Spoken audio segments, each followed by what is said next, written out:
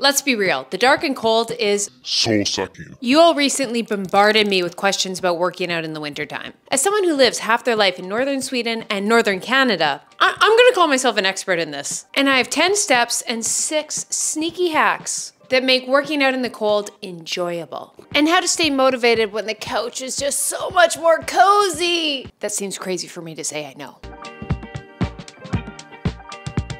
Step 1 is getting dressed up and start warming up inside.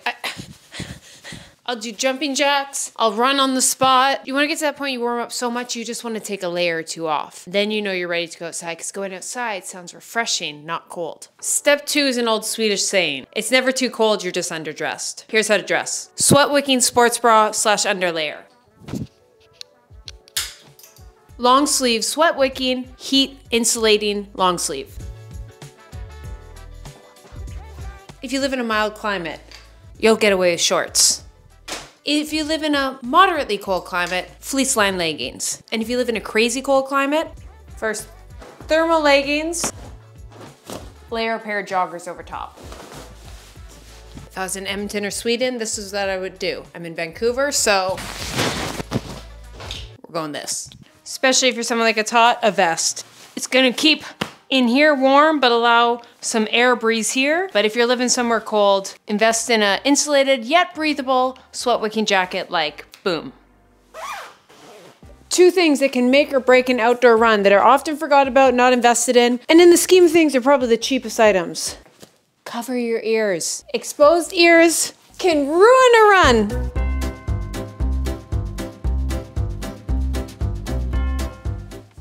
And honestly, headbands are in. Cover the ears, your hands. Don't lie to yourself. Get a pair of gloves. You can get thinner ones that are more sleek, wool ones that are a bit more warm, and you can get waterproof. And here's the biggest tip. Get ones that work really well with scrolling on your phone, because don't lie to yourself. You're gonna hate that song or podcast 20 minutes in, you're gonna take them off, take off your gloves, and it ruins the whole point of having gloves because your hands will get cold. Buy the tech ones. Unless you don't use your phone, then you can't relate. You're welcome for the free footage. When it's really cold, get wool socks. Also, don't get socks that are too tight. I find it cuts off the circulation. I swear I almost got frostbite last year from having no circulation in my foot. There is nothing worse than soggy wet feet while running. You're cold, miserable, and every step it's a reminder.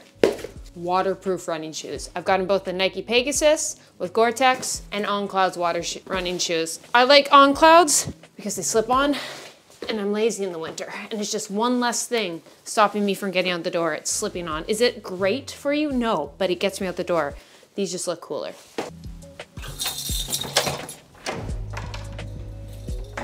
Number 9's on my wish list. Get a headlamp.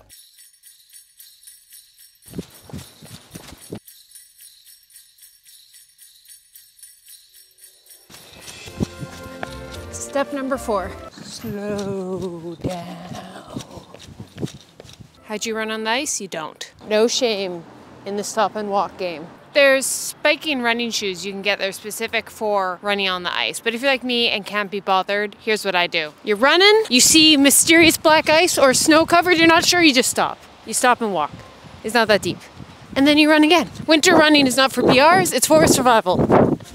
If you can get out and run when it's cold, you're already better than 99.99999% of people. Don't worry that you don't run the whole time. Step 5, I'm working on mental shift. We know, love the darkness. The darkness is sultry, feminine, cool, chic. We thrive in the darkness. We just tell ourselves every morning we're people that love the dark. It's a lie, but we're lying and gaslighting ourselves for our own mental well-being.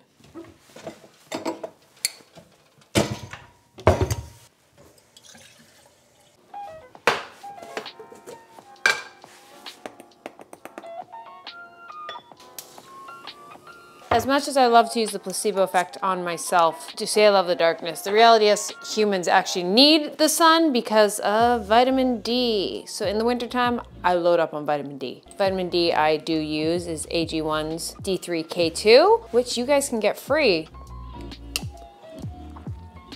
I, of course, have been drinking AG1 for 3 years now, almost every day. The reason I take it has my adaptogens, antioxidants, 75 whole food sourced ingredients. So it's my multivitamin, probiotic, prebiotic, all in one.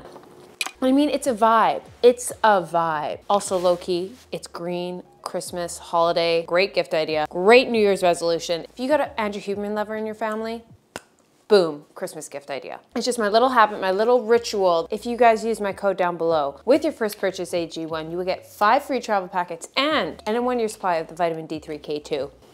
With your first purchase. What about material? Wool stood the test of time. Merino specifically if you can afford it. 100% merino is double layered for extra warmth and it also breathes, wicks moisture, and resists the odor. I also look for fleeced lined leggings, waterproof gloves, and reflective details when you're running in the dark or low light. Now we've talked a lot about running specifically, but there's a lot of other ways to work out. Primarily hot girl walks, let's be real. And here's my biggest tip of how I continue my hot girl walks even when it's miserable. First I went on Pinterest, typed in winter outfit aesthetic.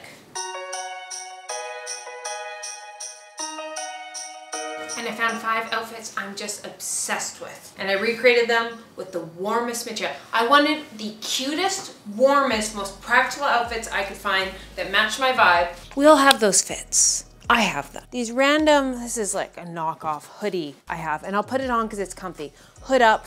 I'm going out looking like this, not cute. Now there is no shame in that. If that gets you out the door every day and you're happy, that is fine. But I find I'm just not quite as motivated when I also know I look like I'm walking around in a sleeping bag. But if you can find 2 to 5 chic, comfy, practical, you'll be jumping out the door because you're not letting the outfit go to waste. Let me show you some examples. This fit, it is walking pajamas, but it's a fit. I'm warm. Oh, you want to take an Instagram photo? You bet, I'm on board. This will not go to waste. I will get out, I will walk 10 kilometers to a cute coffee shop because someone needs to see this outfit. And that's why I think dressing cute and warm is the best move. Here are the outfits I pinned. It took me like 2 years to buy all these things, so just focus on 1 a year, saying. It's taken a lot of years to collect all these jackets.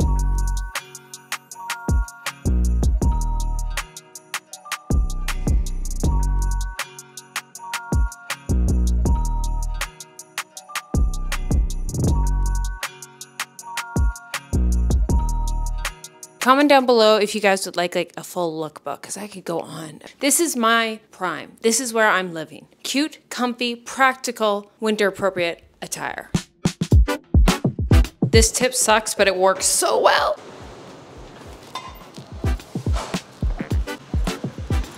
Every workday lunch, I go for 5-10 minute walk, even just a minute. If you go the whole day without going outside, it is so much harder to be motivated after work, just being cooped up inside for like 8 to 10 hours. But if you just take that quick midday stroll, your motivation will be so much higher.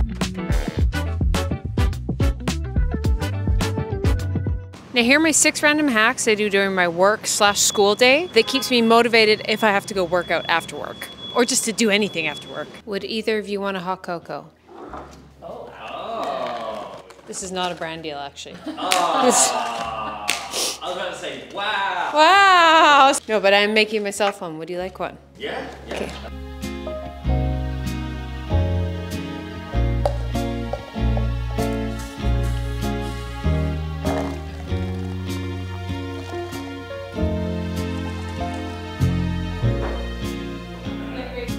So if I'm gonna go on that walk after work, or I gotta go to the gym after work and I'm feeling cold and chilly, that's hot tea, have a couple sips before I go out, and then going outside when it's freezing, you got a warm drink, it just makes it a mood. It's all about making it a vibe. Outside, no hat, no tea, not a vibe.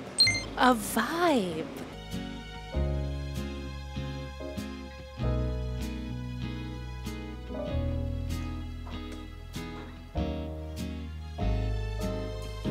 One of the things that sucks my motivation the most is that like gross, heavy, smelly feeling. You know, like when you've been inside for 8 hours and your apartment just has that musk? How I fix that?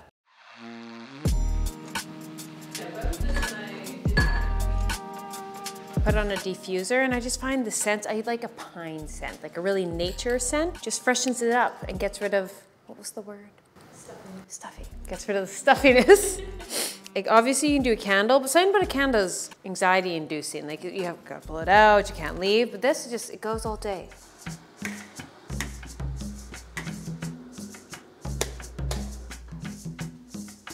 Okay, fluorescent overhead lights are not going to replace the sun, but I just like to have like a trigger that when I'm at work, I'm supposed to be productive, all bright lights. Bright lights everywhere, every light in my apartment, every light in the office. But when it's time to unwind at the end of the night, lights down. Kind of have that trigger of this is awake time and this is night sleepy time. If I like have dim lights during the day, I'm going to start to be sleepy during the middle day and I have no idea when it's daytime, morning, evening, and then life's a blur. And my favorite tip for when you just have no motivation, like it's that 2 p.m. slump. I've just been working all day, then I gotta go to school. I have zero energy. I'm just like, oh, I don't wanna go outside. I don't wanna do anything.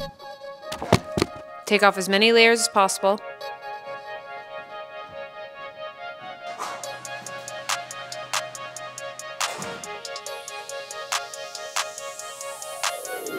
And I just stand outside in the cold for anywhere from just 10 to 30 seconds and it just zaps me wide awake and it's just like the perfect reset. So yeah, just every couple hours in the middle of winter, I just jump outside, jump right back in.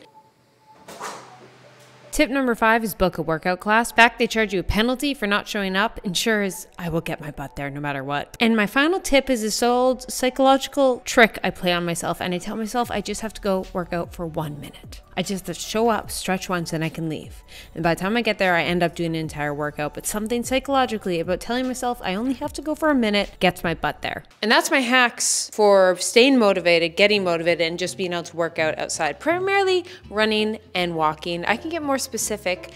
And like I said, I can show you guys those outfits. So if you want anything else similar to this, comment down below. Love to bring you through it because guess what? This is 8 months of my life. Because why I decided to live in Canada and northern Sweden? It's a vibe. I'm not hating on it anymore. It's a vibe. We enjoy it. Cocoa, tea, cute, cozy outfits. Let me know any of your guys' hacks down below and have a great day. Go pet dog. Love you guys. Bye.